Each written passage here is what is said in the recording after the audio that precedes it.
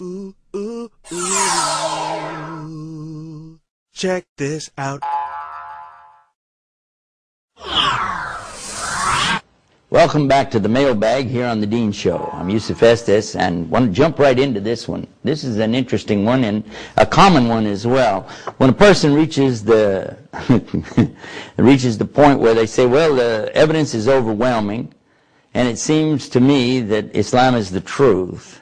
I can't really come up with anything else. It looks like it's the only way to really understand the concept of God and the proper way to reach Him or worship Him. But, and there's always a but, isn't there? Otherwise you wouldn't write the letter. You'd just go ahead and enter Islam. But he said, I have a habit over my life of chasing women, drinking alcohol, and various and other sundry things that he details here we don't need to go into. But in any case, he said, what if I went to Islam, which seems right to me, but at the same time, what if I can't hang on? What if I fail? What if I fall out of Islam?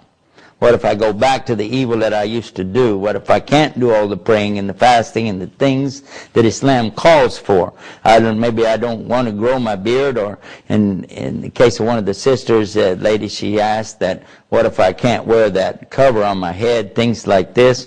And then they would consider me an apostate, and then would they kill me? And I'm going to tell you, I don't mean to laugh because I know that it's a serious question, but the reason I'm chuckling is because I went through the same thing myself. When I came into Islam, I said, wait a minute, guys, I don't know this. You guys are praying 5 times every day. What if I forgot to pray? You know what would happen then? And you're talking about fasting. You're talking about not eating, not drinking, not enjoying some of the things I take for granted every day. You want me to give that up for a whole month out of every year? It's not that I don't really want to, it's that what if I can't, or what if I forget? You know, it might be too much for me. And so, and I also had heard that if you left Islam, they'd chop your head off.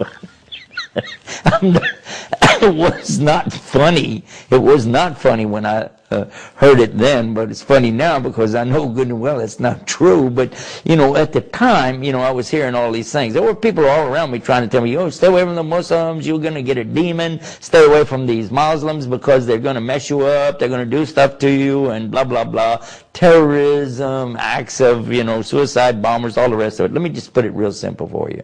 It's very simple. If you really believe there's one God and He has no partners, and you're willing to worship Him on His terms, and you're really taking even the first step, then you have already entered upon the brink of Islam itself.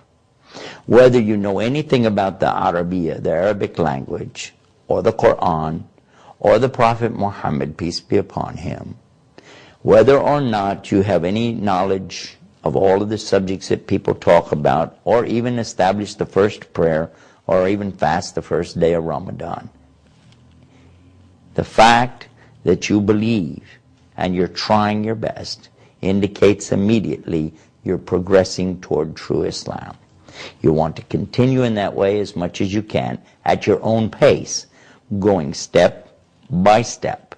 Don't worry about the other people around you. This is not a race between you and the people. This is something where you are making your own contact, your own hookup, connection with the Lord above.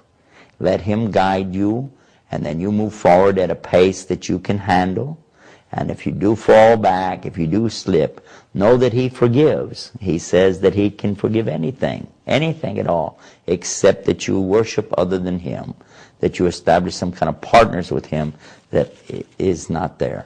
So keep that in mind, and then do this. Go in your heart and pray and say, oh Lord, I know that You exist, and I know You created me, and I want You to give me the best for me. Guide me to the truth.